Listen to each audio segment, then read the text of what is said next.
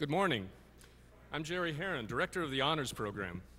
I'm delighted to welcome you to Focus, the Forum on Contemporary Issues in Society. Focus provides a unique opportunity for the university community to do something that we do very well here at Wayne State, to think together about solving problems. Focus identifies a single important issue and allows us to address that issue with all the resources that a great university and a great city can bring to bear. This morning's lecture does not mark an end point, then. Instead, it's the beginning of a conversation about the press and the presidency, about citizenship and conscience, about reflection and action, a conversation that engages both the university and our community. The true test of the effectiveness is in how we respond as we go forward, how effectively we integrate what Bob Woodward will share with us today here, how we integrate these ideas into plans for being civic-minded, promoting responsible discourse, encouraging tough questions, and facilitating community action. Focus is an ongoing project initiated by our president, Dr. Irvin D. Reed. During the decade of Dr. Reed's presidency, we have come to recognize him as a tireless and enthusiastic leader who was possessed of an infectious desire for making Wayne State University a catalyst for change, not only among faculty, students, and staff, but in our metropolitan region, our nation, and our world. He is a leader who inspires others to ask, how can I make our world better for tomorrow? Dr. Reed became Wayne State University's 9th president in 1997. Since that time, Wayne State has grown in prominence. Under his leadership, the university has completed hundreds of millions of dollars in new construction, including a major expansion of the law school, 3 residence halls, the Eugene Applebaum College of Pharmacy and Health Sciences, the Mort Harris Recreation and Fitness Center, and a Welcome Center complex. WSU also broke ground on University Village, a $36 million residential and retail establishment on the former site of the Verner's Ginger Ale Factory on the south side of our campus.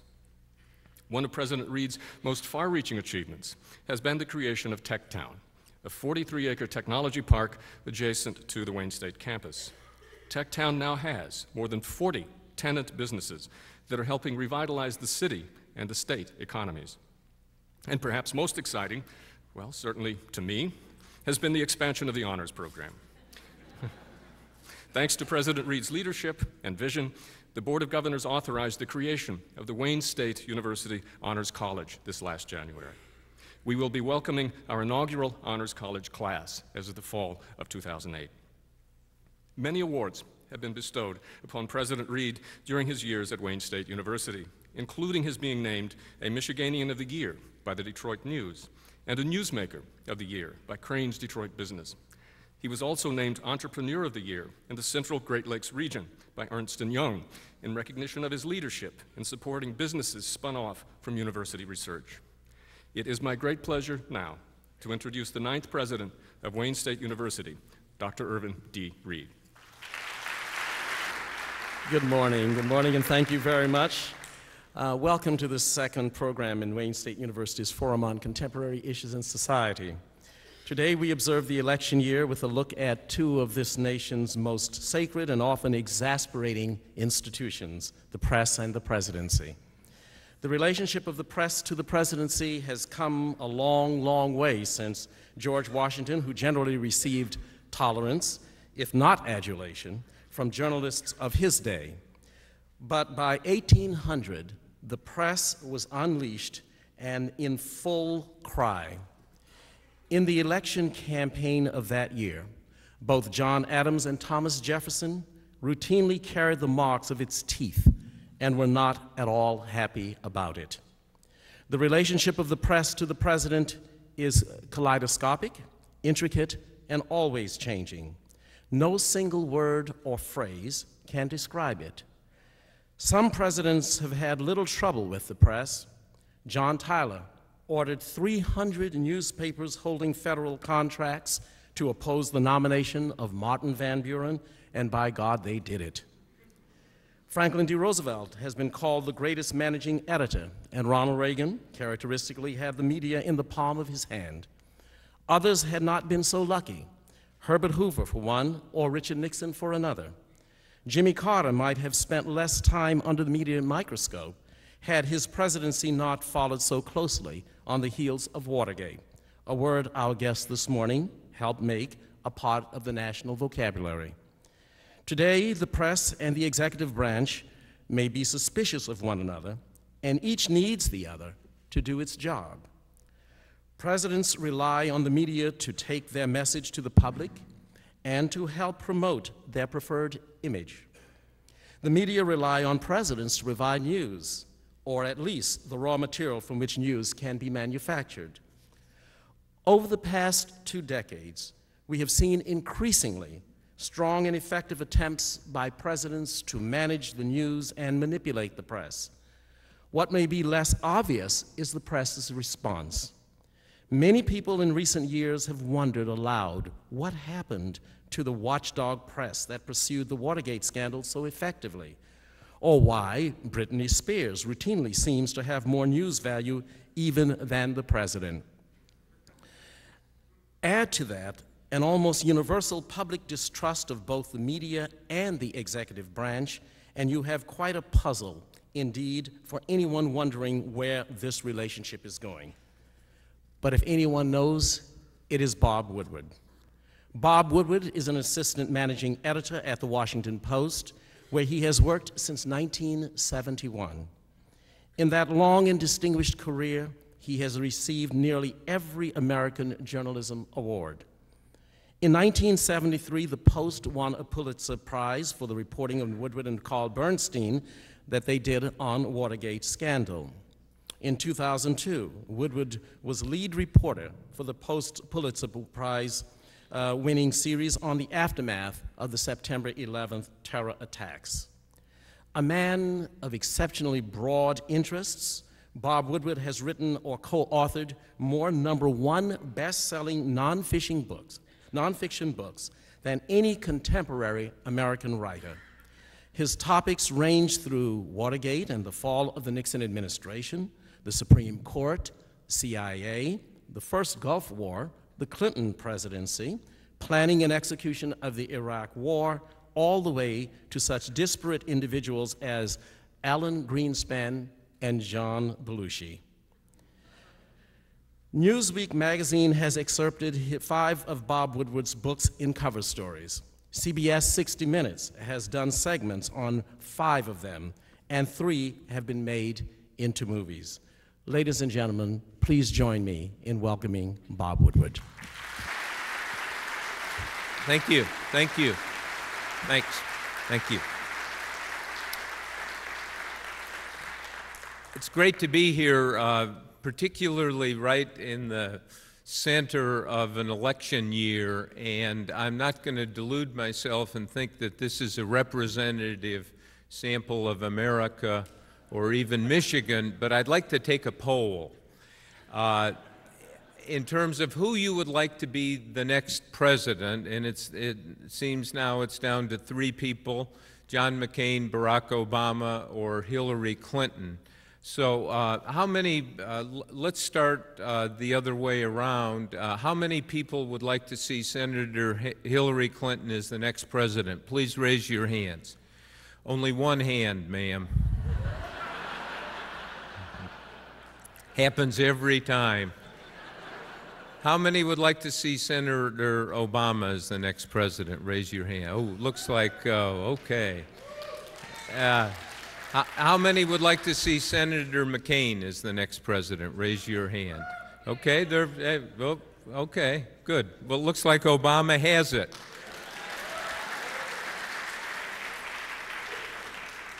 At Wayne State. There still is the continuing primary battle, and there still is the general election. It truly is an interesting time, and I think no matter how long you live, you look back on this time, 2008, as a moment, one of those hinges of history, where the country's going to decide who leads and who leads on what. My working definition of the job of the President of the United States is the president is supposed to define and establish the next stage of good for a majority of people in the country. And the next stage can be winning a war, fixing the economy, health care, the environment. But the president really has to look at that and say, what's the next stage of good for a real majority, not one party, not a special interest group or one economic segment, but the general good. And then the president has to say, okay, here's where we're going, here's the plan to get there, and then execute it.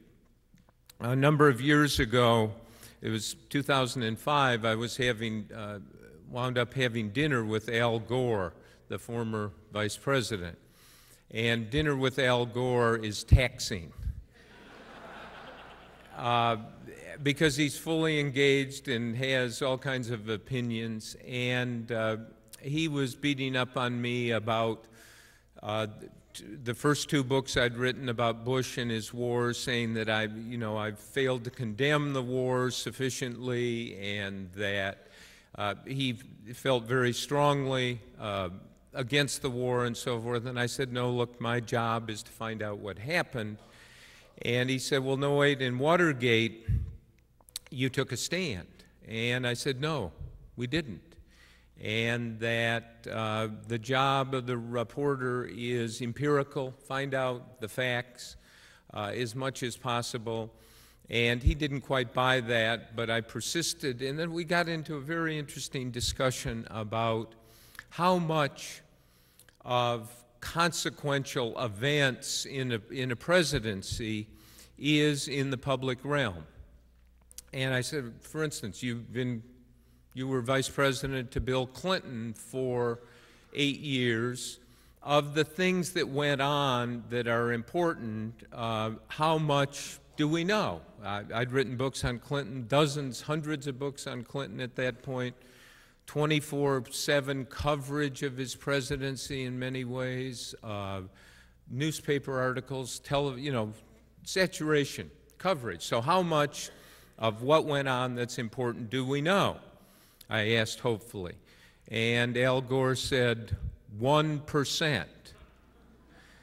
And I immediately thought to myself, you mean there are that many women we don't know about?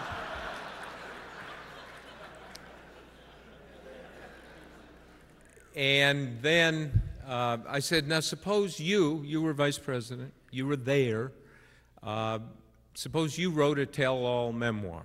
And he said, no, I'd never do that. And I said, now suppose you did. Told us everything you knew that was important. How much would we know? And he said, 2%. Now he obviously wanted to stick it to me and was trying to be provocative. But that's the question for me as a reporter and a book writer. That's the question for you as a citizen. In other words, of what goes on, which of course really defines who people are. How much do I know? In other words, in making a judgment, is it 1%, 2%, 50%? I tend to think it's in the 60 to 70% range, but you don't know what you don't know. And what the job of a reporter is, or in my case, when I spend most of my time on these books or long-range projects, is to move that percentage from the 1 or 2 or 5% realm up into a much higher percentage so people can make, it sounds like a cliche, and it is, informed decisions. And let me just give you an example of, I want to give you 2 examples. One going back to the post-Watergate period. It was September 1974, and Gerald Ford had been president for 1 month. And some of you may recall this period. He went on national television early on a Sunday morning and granted Nixon a full pardon for Watergate.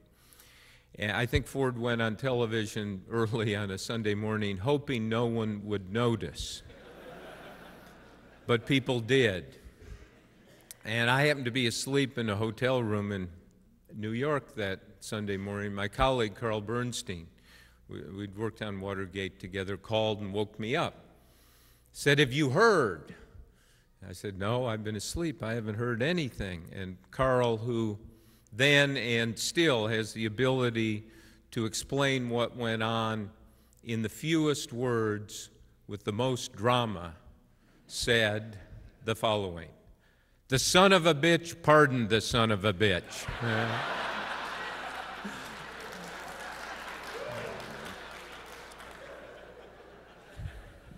Even I knew what had happened. And in that time, it was assumed, and I pretty much adopted this, that there was something dirty in the pardon, a deal. Here, 40 people went to jail, all of Nixon's key people, really, and the guy at the top gets a pardon and a free pass. And I thought that for a long time, 20, 25 years, and then I decided to do a book on the legacy of Watergate and examine what Watergate and the residue and the lessons, or the failure to learn lessons, had done to the presidencies of Gerald Ford, Jimmy Carter, Reagan, Bush Sr., and Clinton. And in the course of reporting that, I called up Gerald Ford and said, I had not met him, I had not interviewed him, and said, "I'm doing this book, and I'd like to talk to you." And he said, "Sure." And so I interviewed him for hours in New York City, in Colorado, where he had a house, in California, which was his primary residency. And my tape recorder going, I talked to everyone who was still alive, read the books and articles, delved into the presidential libraries of the legal memos on the pardon and so forth. And to compress the story, concluded that, in fact, Ford had done the right thing, that it wasn't dirty, that there wasn't really a deal. And what Ford said, and what the record supported, is Ford realized that the country needed to get over Watergate, that if Nixon was indicted, tried, even put in jail or something like that, it would be 2 or 3 more years of Watergate, and that he wanted his own presidency and felt the country needed to move on to other issues. It was the middle of the Cold War, great, significant economic problems and so forth. And so I wrote this in the book, and essentially mea culpa, that I assumed there was something that was dirty in the deal. It turned out it was the courageous thing to do. Caroline Kennedy, the daughter of John Kennedy, called me up and said she read this and that they had decided they are going to give Gerald Ford the Profiles in Courage Award for giving Richard Nixon a pardon. And then there was Teddy Kennedy at the Kennedy Library giving this award to Gerald Ford. Teddy Kennedy, who at the time in 1974 denounced the pardon as corrupt and a deal, saying he too was wrong, that in fact what Gerald Ford did was gutsy, courageous, probably cost him being elected president in his own right in 1976. Now, this seared itself into my brain. It looks one way, for sure. This is the way it is. And it turns out when you look at what happened through the lens of history, indeed, but by saturation reporting, it looks the exact opposite. So in March of 2003, we launched the invasion of Iraq. And I have written these 3 books on Bush and his wars, and the 4th I am at work on will be out in September, Bush at War Part 4. My wife says if there's a Bush at War Part 5, she is going to shoot me. I think it will be the last book. Somebody in the Obama campaign said, your next book can be called Obama at Peace.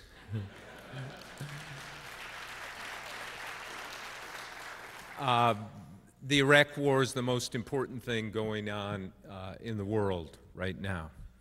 A war always is defining. If you travel abroad at all, it defines who we are.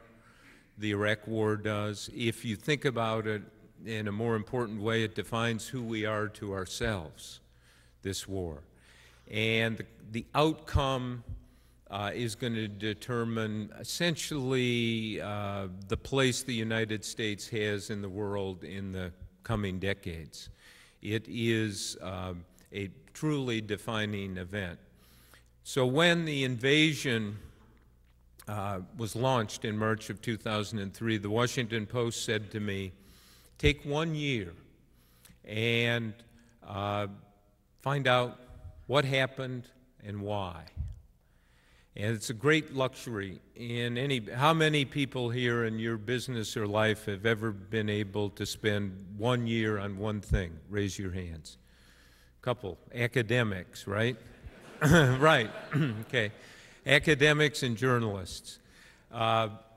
And so I worked through sources in the intelligence world, the Pentagon, the military, State Department, the White House, low level, worked up through the information chain to assistant secretaries, people in sensitive positions in the White House or the intelligence world, finally the cabinet officers, and assembled, I would say after 9 months, quite an account of what had gone on behind the scenes, the 60%, 70% solution.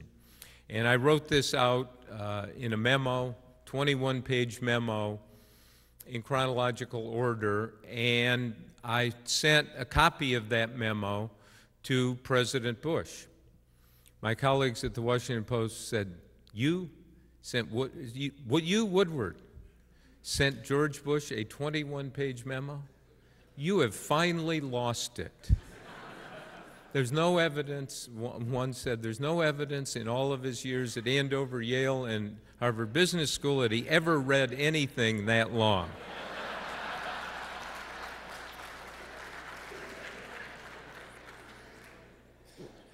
Wrong. He read it right away. Condi Rice, the National Security Advisor, called me in and said, you are going to write this series for the Washington Post, and you are going to write your book, whether you talk to the president about this or not. And I said, of course. She said, he will see you tomorrow. So for 2 afternoons, I interviewed him for a total of 3.5 hours. Researchers at the Post have looked at this, and as best we can tell, it's the longest interview a sitting president has ever given on a single subject. Now, in 3.5 hours of interviewing George W. Bush, how many questions do you think I got to ask? Somebody said 1. That would be if it was Bill Clinton. And in that case, that might be high. I think it's possible to interview Clinton for 3.5 hours and never ask a question. In the case of Bush, I asked him 500 questions. He gives short, direct answers. And if you were to look at a transcript of it, you would see it's very much like a legal deposition. It's not, what did you feel about Saddam Hussein, but on this date, there was this meeting, or there was this intelligence report, or Secretary of State Colin Powell wanted to do the following. What did you think? Why did you do it? What did Cheney say? What was your attitude? What was the conversation like with Tony Blair, the British Prime Minister, on this date and so forth? It's truly an excavation of his mind and a detailed look at the road he walked. Now, it's in war, as it is evolved in this country, the President, as Commander-in-Chief, can employ the force as he sees. There's no vote in the National Security Council. The Congress did vote resolutions supporting a war if Bush decided, but he truly is the decider. I was talking to a group recently and trying to make this point, and they said, no, wait a minute. The Constitution says only Congress can declare war. Constitution says that, but Democratic, Republican presidents in the modern era have exercised their authority as Commander-in-Chief to go to war as they determine, and they can send the force. And I was making the point, I said, look, George Bush could invade Mexico tomorrow if he wanted, and somebody yelled out, don't give him any ideas. But he has that authority. So it is on his head and shoulders that he made this decision, and the question is, what did he do? Why? What is the question pulsing always throughout a discussion like this with the President who's made a war decision? Why? What'd you do? What were you thinking? What'd people say? What data did you have? What did you bring to the table? What were your attitudes and assumptions? And I won't go through it all. It's in the second book I did called Plan of Attack, which takes that 16-month period after 9/11 and how and why Bush decided to go to war. But at one point in this discussion, not because of something I asked, but all on his own, he just said the following: I believe we have a duty to free people, to liberate people. Now think about that. Duty. It is the biggest word in the English language for a sitting president. A duty to free and liberate people, and I challenged him. It's not in the Constitution, it's not in any law, and I just said, aren't lots of people going to think it's dangerously paternalistic of the United States to say we have this duty to liberate people? And then he really got excited and started slapping me around, not physically, but verbally. And he said, you don't get it. You do not understand. You're an elitist. Imagine being called an elitist by George W. Bush. But I took it. And he said, and not understand, you've got to realize, he said, and I tell you, he is jumping in his chair in the Oval Office when he says this. You've got to understand that those of us who took our countries to war, Tony Blair, Great Britain, himself, the Prime Minister of Australia, we have a zeal, President's word, zeal to free people. Now, zeal, second biggest word in the English language for a sitting president. If we had Hillary Clinton, Senator Obama, and John McCain here on the stage, and we gave them sodium pentothal, the truth serum, it might take a lot of the drug. And we said, what do you feel a duty to do beyond the Constitution and the laws? What do you have a zeal to do as president? We would know an immense amount about them. I cite this as even now, 2000 2008, as we've passed the 5th anniversary of the invasion of Iraq, that the driver, there are lots of other reasons why we went to war, but the driver for Bush, the person who decided, is this sense of duty and this sense of zeal. Now, you may argue against it and hate it, but it is a fact. And I cite it now in 2008 because you have to understand that to account for his persistence, his refusal to alter course, really, to stick with it, that he believes in that duty and that zeal. Now, the third book I did on Bush was called State of Denial, and examined what happened in the 3.5 years after the invasion. And the title tells it all, that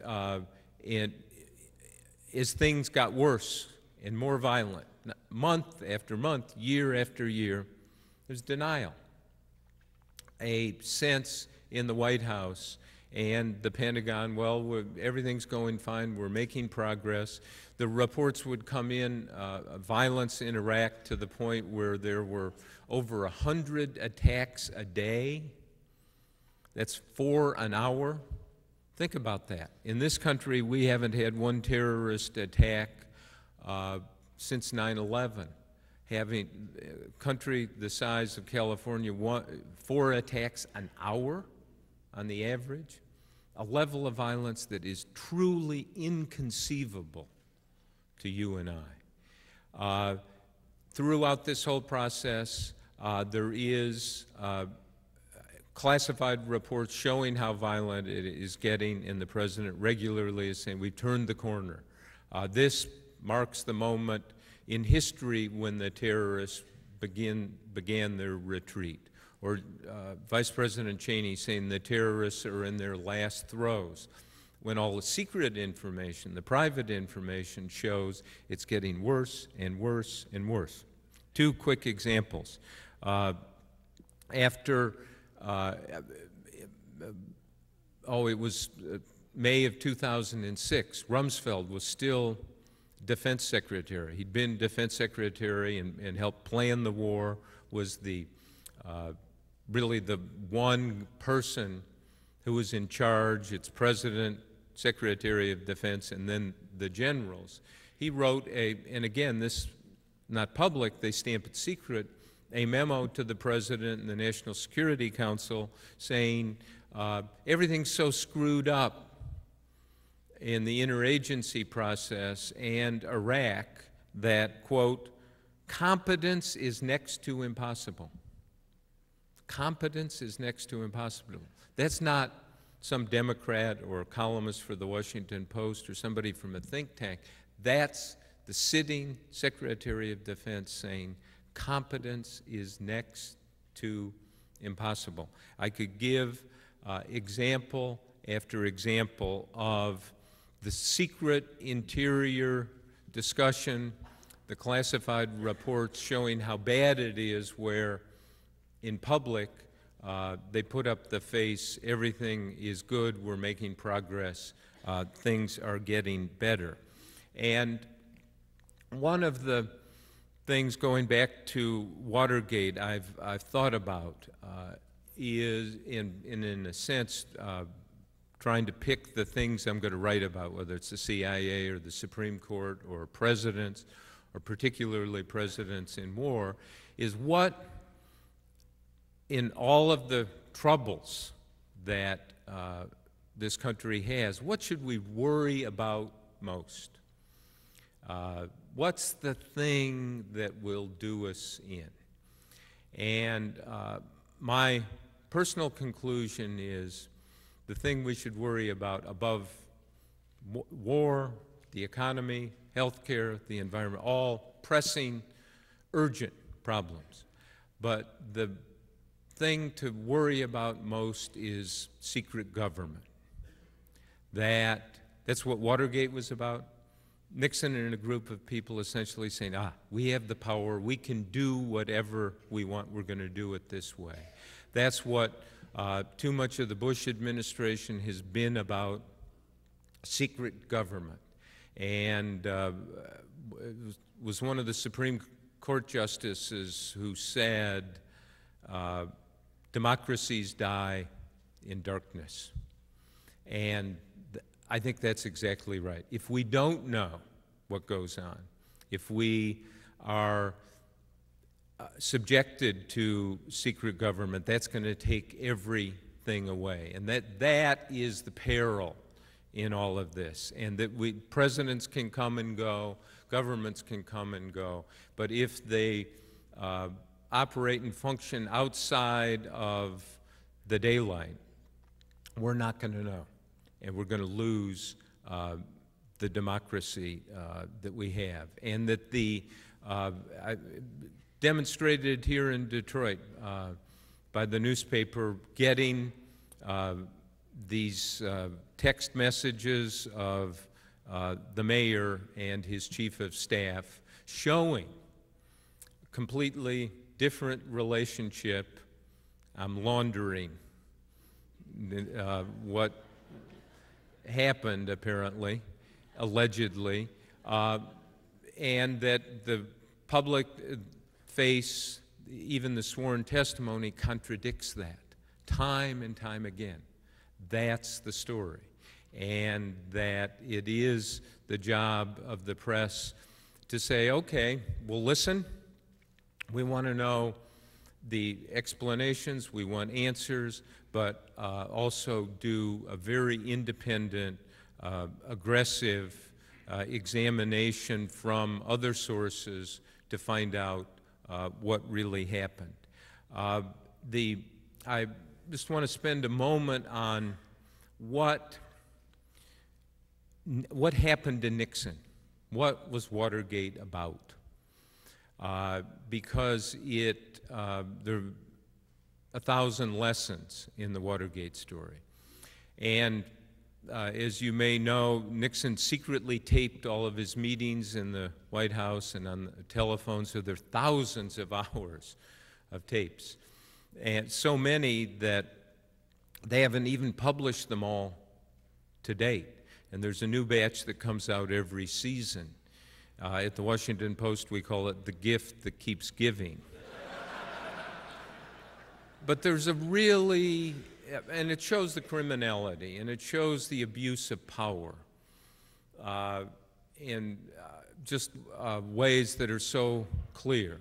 But I tend to read these things or have listened to lots of these tapes, and I've tried to go up to 40,000 feet and say, what's this about? What's going on here? And it is Nixon essentially saying, the presidency, I've won. I have the power. I can use the presidency as an instrument of personal revenge. I can settle scores. So the IRS and the FBI and the CIA and you name it. Nixon would use the power of the government to screw, as he put it, his enemies and reward his friends. But the real nightmare on these tapes and in the Nixon presidency is the smallness of it all. That it's always about Nixon. The dog that does not bark on the Nixon tapes. No one ever says, what would be good? What does the country need? It's all about let's get somebody or let's make somebody an ambassador to Luxembourg who gave us $250,000 for the campaign. And Nixon just devoid of and removed from the high purpose of the presidency, just not there. If I did another book on Nixon, which I won't, it would be called The Wrong Man. He was so outside that tradition. And you can disagree with presidents, two most recent ones, Clinton and Bush, vehemently. I've spent portions of my life investigating and looking at both of them, and the criticism is valid and immense. But in both of those cases, they are connected, at least in their own mind and in the tradition of the presidency, to its high purpose. That if you look at the Clinton presidency, it was 8 years of what? Personal problems, impeachment, and acquittal, and so forth, but 8 years of peace and prosperity. And, you know, we could all close our eyes, and if I said, if you elect so-and-so the next president, you'll be guaranteed 8 years of peace and prosperity. You know, I think everyone would vote for that. In the case of Bush, the war is his legacy, and it should be. And there's a mountain of evidence about all of the problems and the mismanagement, and the Obama called it the other day a strategic blunder. You can make that case, to say the least. But as you look at it, it is not for when George Bush says, I believe we have this duty, and he feels this zeal, that's the driver. That's not the only reason, but it's the one that drives him, and in his own mind, that's connected to the high purpose of the presidency. Now, things get turned on their head, and one of the most interesting moments in the Nixon-Watergate period was the day Nixon resigned in August 1974. And some of you may recall, because this was there was video, he'd gone on television the night before saying he was going to resign. And next day morning, he called in all of his cabinet, top aides, friends to the East Room of the White House and gave a speech, farewell speech. And he had his wife and 2 daughters and son-in-laws there behind him, and there was no text. It was the first time really in the Nixon presidency, no talking points, no written speech. And it was Nixon unleashed emotionally. And he got up there and he talked about resigning, and he was sweating, and it was a psychiatric hour almost. And he talked about his mother and his father, disappointments, quoted from Teddy Roosevelt's diary when Roosevelt writes about losing, when his wife died, Roosevelt wrote, "The light went out of my life forever." And Nixon compared losing the presidency to losing a spouse. And then at one point, he just kind of with his body language signaled, look, this is why I called you all here. And then he said the following: always remember, others may hate you, but those who hate you don't win unless you hate them. And then you destroy yourself. Now think about that. He realized at that moment that the poison that had done him in was the hating. That the hating had led to his own destruction, which is exactly right. Now, it was too late. He couldn't say, you know, I understand what happened, I've decided to stay. But at that moment, he understood what had happened. And that is amazing that you have to, I am a longtime critic of Nixon, and the evidence shows what he attempted to shred the Constitution, put simply. But you have to give him credit for his intelligence at that moment of maximum pain and despair and grief, really, to be able to tell people he understood how he destroyed himself with his hate, and to say, don't hate. And that's probably the last part where Nixon really connected to the American political tradition, or was disconnected from. I mean, politics gets ugly and tough and rough. But Nixon was the real hater. He hated with a passion. And as he said, it destroyed him. Last thing I wanted to mention before we do questions is many years ago I'd finished one of my books, and the head of Simon & Schuster, which has published them all, took me out to dinner in New York City. And I thought, oh, this is either good news or bad news. And sat down and he said, okay, what's your next book? And I said, well, I wanted to do some reading and thinking and reporting. He looked at me and said, reading, thinking, reporting, you're an idiot. What's your next book? We are in the marketing and product delivery business. You've heard this. And I resisted the whole evening. He's one of these people just grinds on you, grind, and being there at dinner for 2 hours alone. And so finally, at the end, I said, I figured out what my next book is going to be. And he said, oh, at last, what? I said, my next book will be on the publishing business in New York City.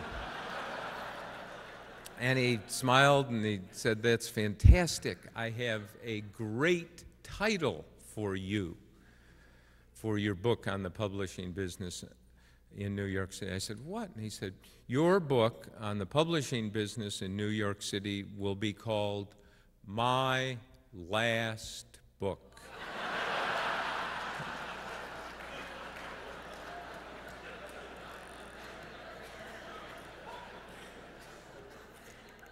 He really meant it.